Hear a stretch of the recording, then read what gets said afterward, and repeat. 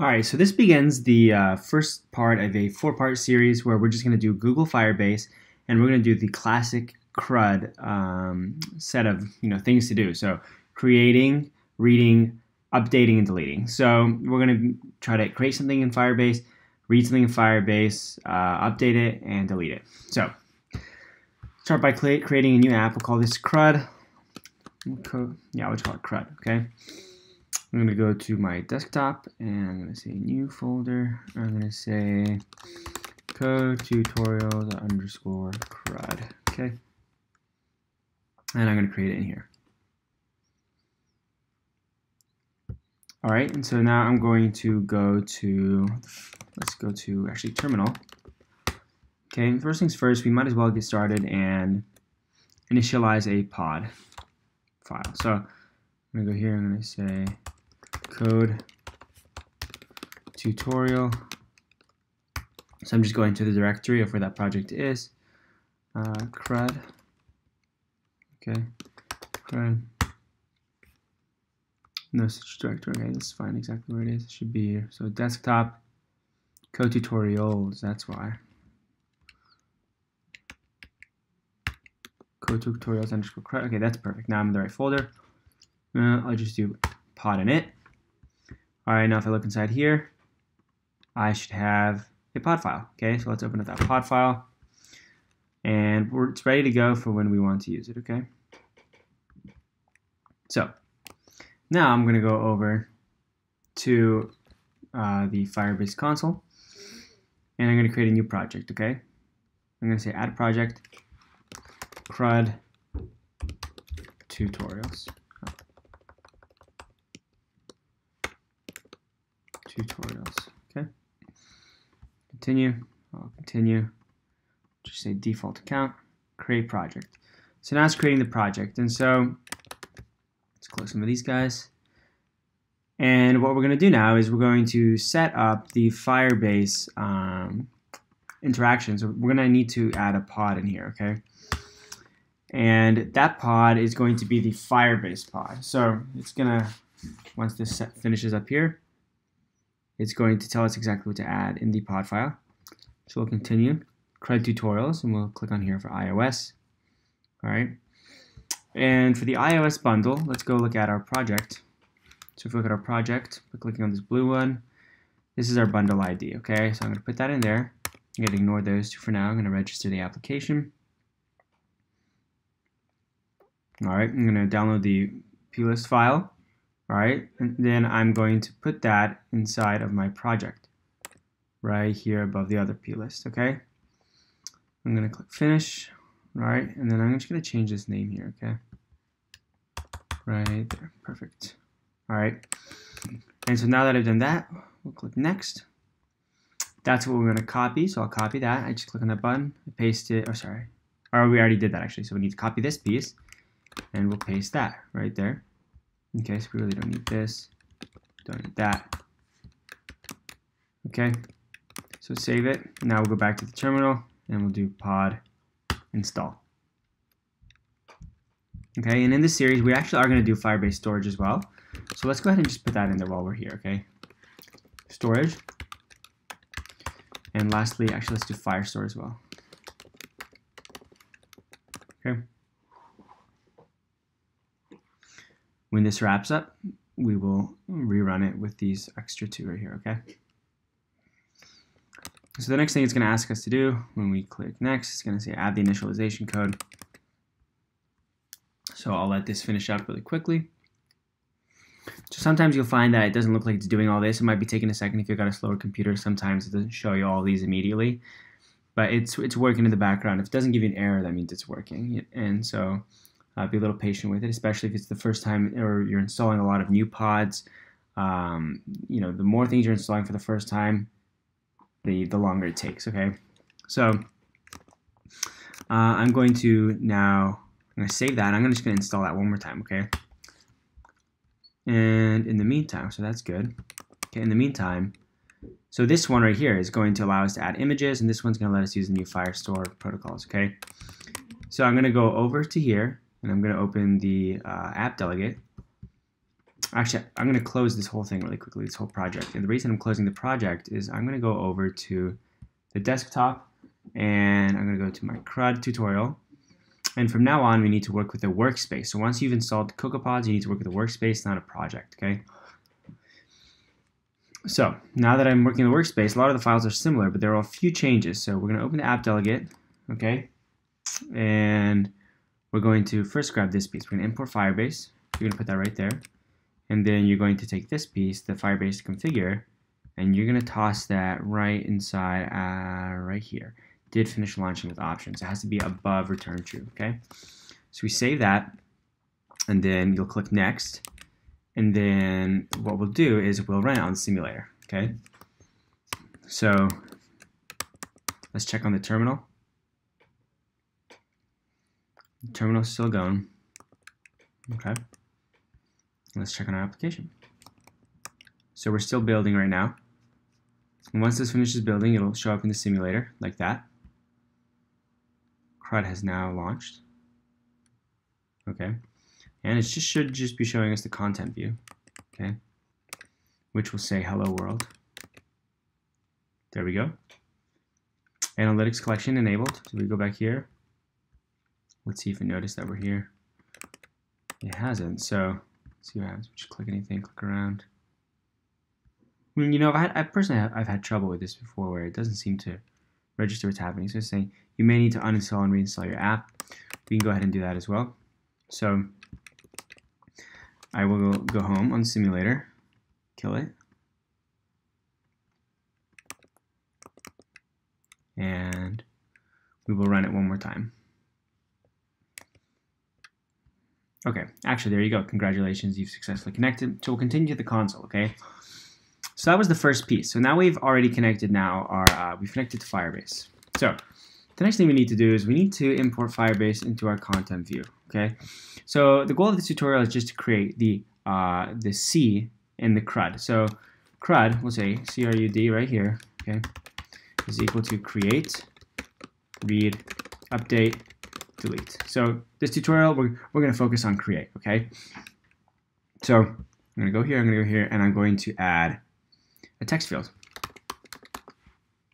Okay? And the way I'm going to do this is I'm going to actually create a VStack. And inside that VStack, I'm going to put I'm going to put this text field right here inside that VStack. Okay? And I'm going to make it say add a new name. Okay? And we will give it a text value. So we need to give it a bindable object for like a state variable. So we'll say add state. We'll say this, and we'll say this one. So let's just say add a restaurant. Okay. And then we'll say state variable restaurant name is equal to that, and then we'll bind those two together. So restaurant name. Okay. And below it, I'll put let's say rate this restaurant. Okay. All right. Restaurant rating. It's going to be equal to 0.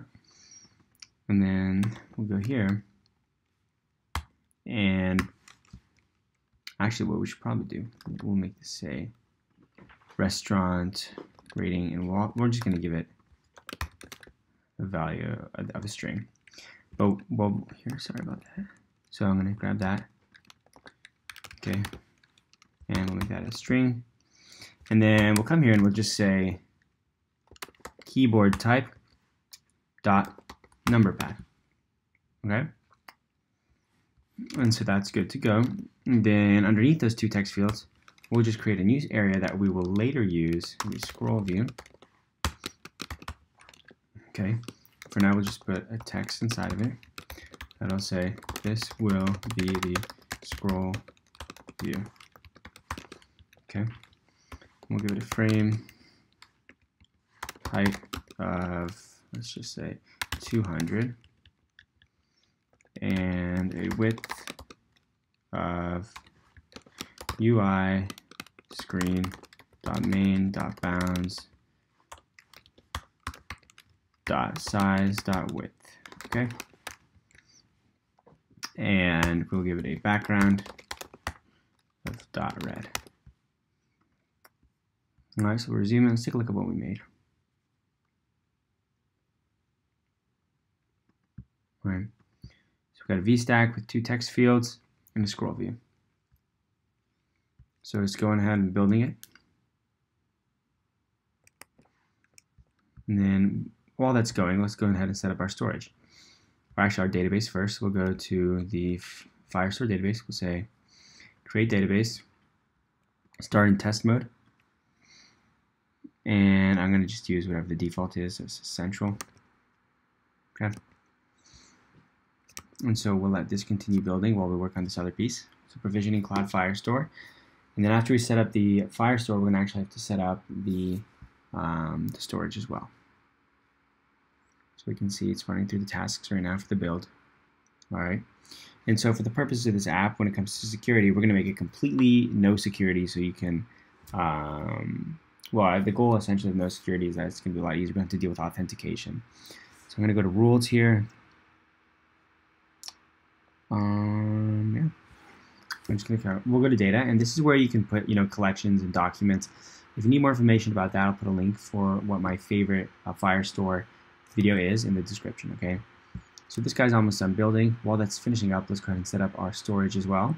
So I'll say get started, and we'll click next. And we'll say done as well. And now it's creating a bucket, and a bucket is where things are stored.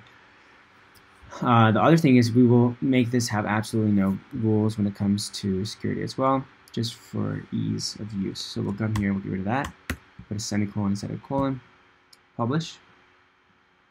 Okay, and now both our storage of data and our storage of files are set up. Okay, and now we'll just let this finish setting up, and then we'll continue looking at it.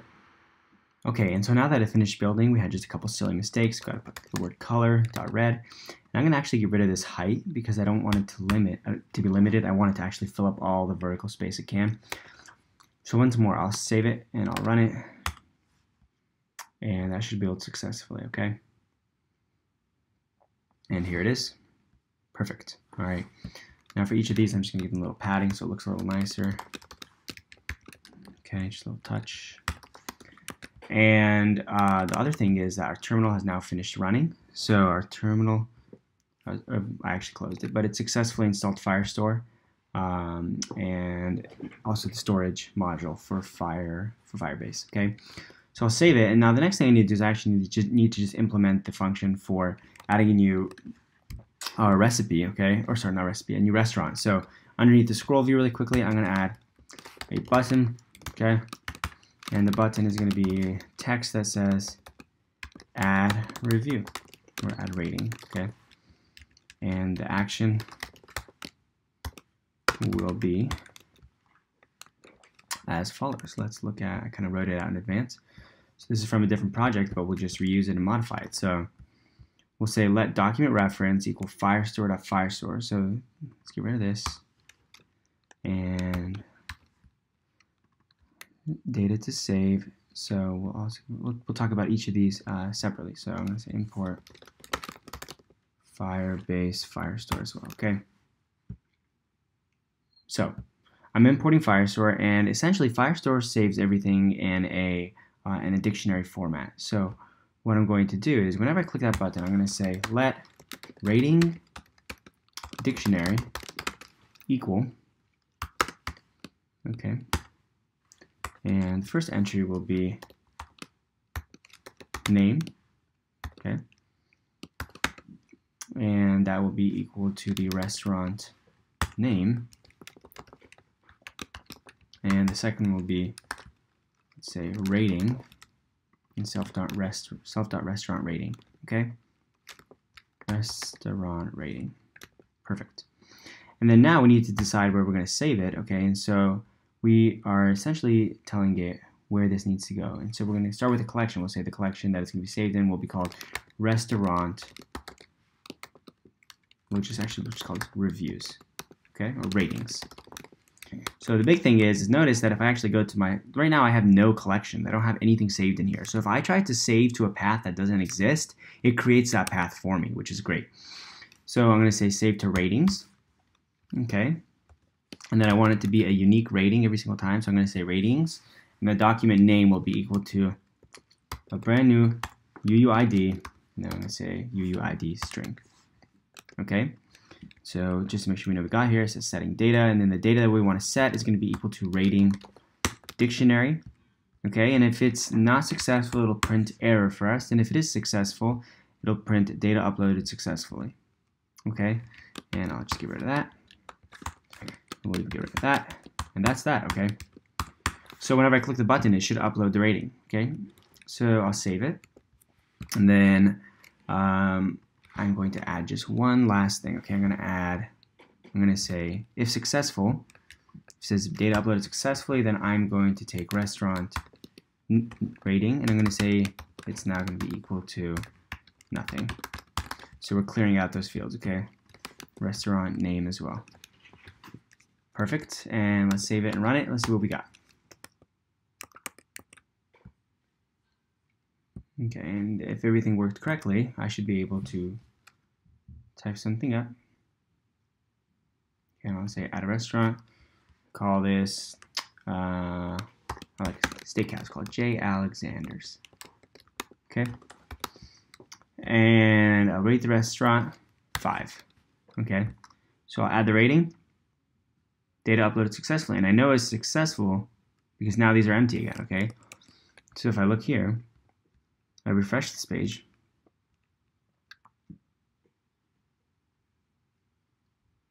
Sure enough, we actually have a ratings collection, okay?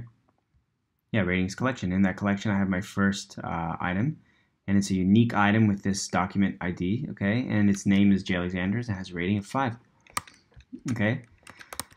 And so that takes care of the create function, and the next thing we're going to set up in the next video is the read function, all right? So I'll see you in the next one.